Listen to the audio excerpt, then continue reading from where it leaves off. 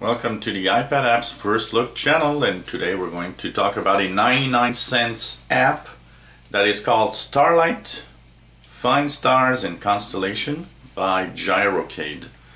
So this is a 99-cent app if you like astronomy or even just, looking at the stars and you're wondering. It's a nice little app for that.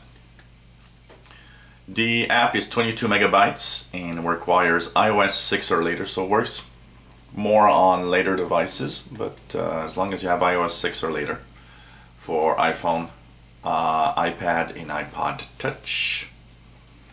Optimized for iPhone 5 as usual. For a lot of apps it's like that. So when you click on the Starlight, you actually have a really nice app that will let you watch the sky. Now here it doesn't show in this display on the screen, but when you actually turn your iPhone or iPad horizontal, it goes into that widescreen horizontal view, so kind of a panoramic view. And basically what you do, you just point your phone at whatever object you're watching in the sky and you're going to have the object in question. You just need to put the phone up. So there's a lot of apps like that that actually do this job. This one is a nice one. I like the way also that the constellation show up as you are going into the sky where these constellations are. That's very nice, the way they draw.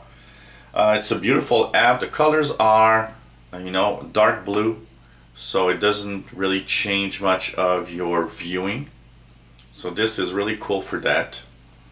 You can have information on constellations. You also have information on stars.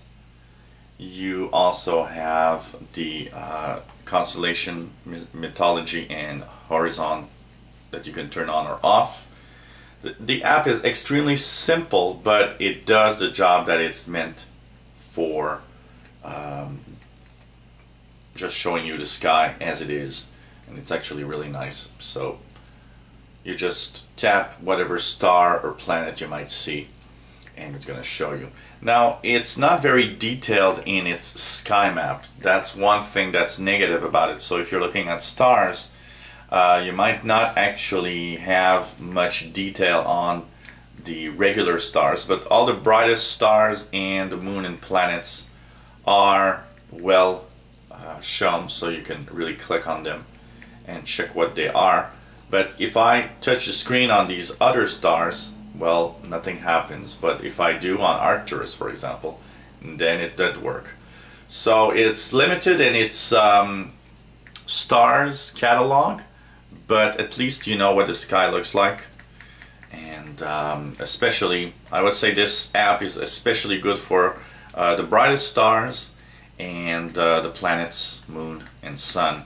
I think this app could be quite nice if you are a urban dweller, because in the cities we don't see a lot of stars. We see the brightest stars, we see the planets, the moon and the sun, and since these are the ones that are actually named and you can get information about them, it's actually an app that could be good for that. But if you're a amateur astronomer, or if you want to have more details, this app unfortunately is extremely limited in the information that you actually get from the stars. So it might not be the one for you. For 99 cents.